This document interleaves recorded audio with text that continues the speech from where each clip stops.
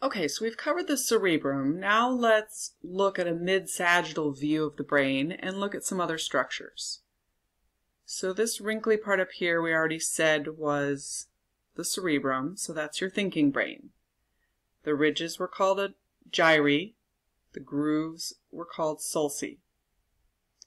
Now your cerebrum is connected in the middle by a structure of white matter here called the corpus callosum.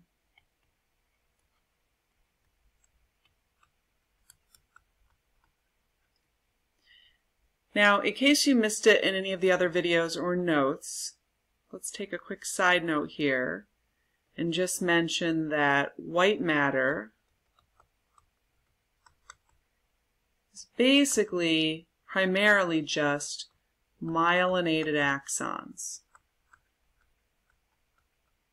So knowing that neurons come together with dendrites and axon terminals, if I just have myelinated axons here, this is just a relay station, a relay signaling structure. Gray matter, and it doesn't matter if you spell this with an A or an E, will be all the other parts of a neuron. So that's going to include cell bodies, dendrites, unmyelinated axons,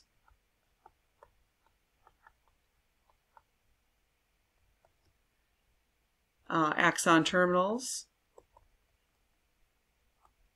and of course my synapses. And our supporting cells, the neuroglia. So when I talk about the corpus callosum being white matter, we're really just talking about relaying information. We're not talking about making those connections that we do in the gray matter. So let's clear that out and start again here.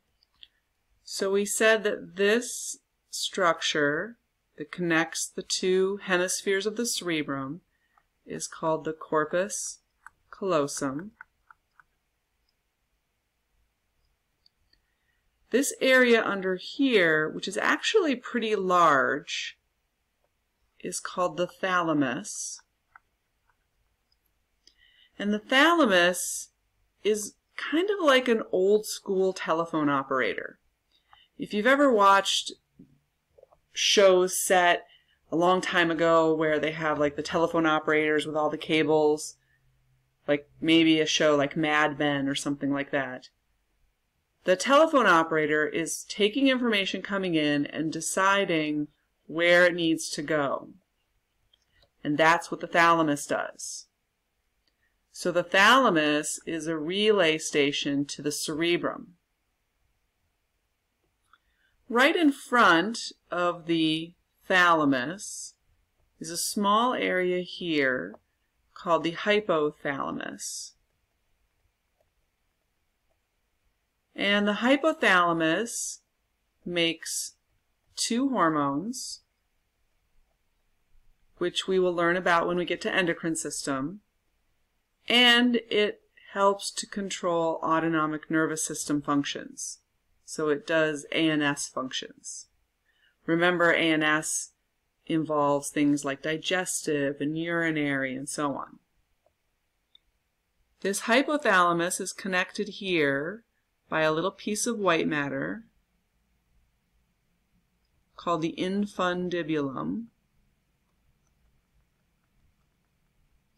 to a structure that makes a whole bunch of hormones. So it's connected to this large gland called the pituitary gland. Now, the pituitary gland is known as the master gland because it makes hormones that often regulate the release of yet other hormones. And you will learn all of the hormones that the pituitary makes when we get to endocrine system. So you will not need to have those memorized for now. You just need to know its general function and where it is. This structure in the back here is called the cerebellum. It is a pretty interesting structure. Most of the books are going to tell you that it helps you with fine motor skills or skilled motor activities, things like that. So think of these as motor skills that you learned, but you no longer really have to think about to continue performing. So walking is a good example. You had to put a lot of thought into how to walk when you were a toddler, but you don't really think about how to move your legs and balance your body so that you can walk anymore.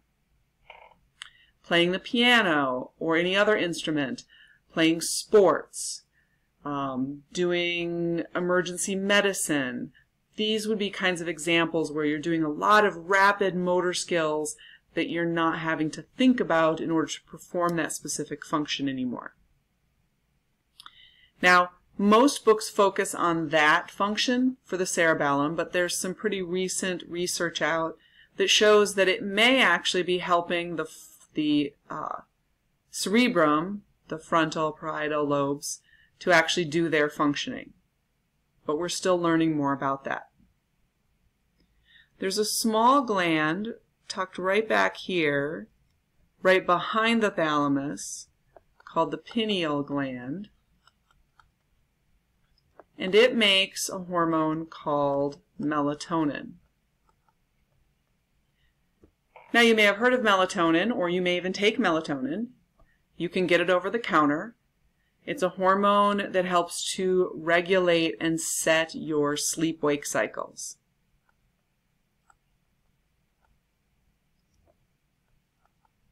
Or your circadian rhythms. So melatonin is released when it starts to get dark outside. So lack of light causes you to release melatonin, which is why in the winter, when it gets dark at 5 o'clock in the evening, you're exhausted by 6 o'clock. But in the summer, when it's light until 10 o'clock at night, the kids are bouncing off the walls until 10 o'clock.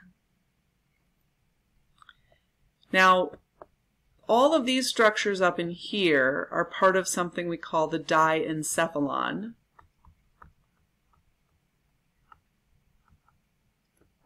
And everything below that here, from here down, is part of something we call the brainstem. Now there are 3 parts to the brainstem that you need to know. This upper part right here that has a little channel running right through the middle of it. So it's kind of like a donut with a really skinny hole in the middle. This is called the midbrain.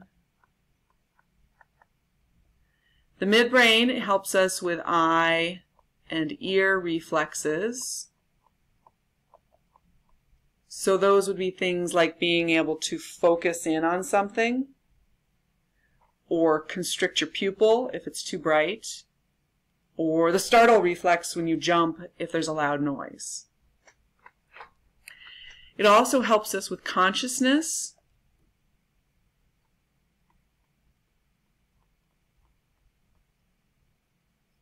And it plays a very important role in helping to smooth motor skills from the cerebellum.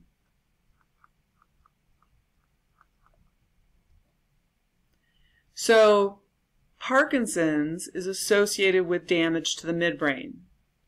Because if you think about somebody with Parkinson's, like Michael J. Fox, for example, instead of having nice, smooth motor skills, you might have something that's very jerky, and they have trouble grasping things and dropping them because they're having difficulty with the cerebellum kind of making those motions nice and smooth.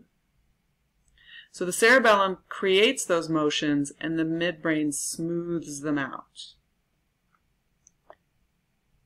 This part of the brain stem right here is called the pons.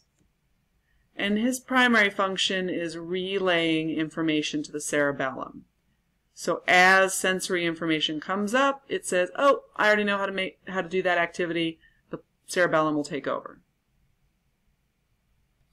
And the last structure that we have right down here is called what I like to think of as the Adam Sandler part of the brain. It's the medulla oblongata. And this may be the most important part of your brain, and definitely not a part of your brain you want to damage. So the medulla helps to keep you alive. So it's going to regulate things like heart rate, blood pressure, respiration, and then reflexes that keep you alive, like vomiting, coughing, sneezing. I like to think of those as the get it out or keep it out reflexes. So if you damage your medulla, you are most likely going to be dead.